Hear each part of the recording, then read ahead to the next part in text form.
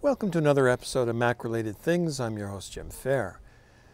Adobe has released Creative Cloud 2021 in the last day or so, and unfortunately it looks like they've dropped support for macOS High Sierra.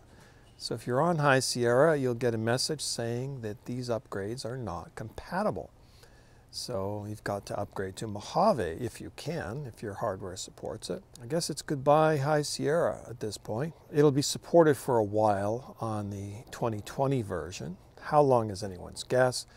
But with Big Sur rumored to be released in November, it's very likely that Apple will also drop support for High Sierra security updates. And in that case, it'll be basically considered a dead operating system.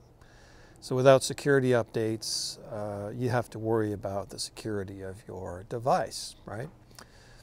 You know, in real life, it's not really that big a deal because there's pretty much nothing out there that can reach through the firewall and get to your Mac unless you install it yourself. So you have to do something indiscreet to get your Mac infected with malware. You know, install something to clean up your Mac is a real common one. Don't do that.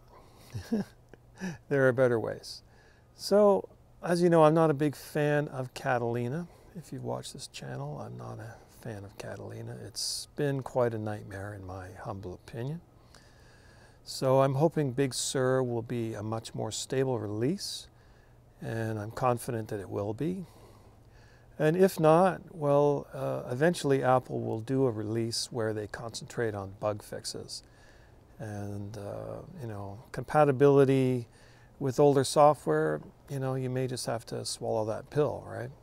So, and update things to support the latest OS.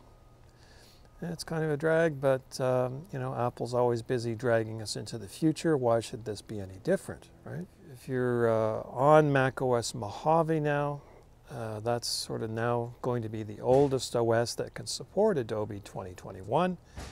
And I expect Microsoft 365 to follow suit at some point. That's all I have to say today. Thanks for watching, and fade out.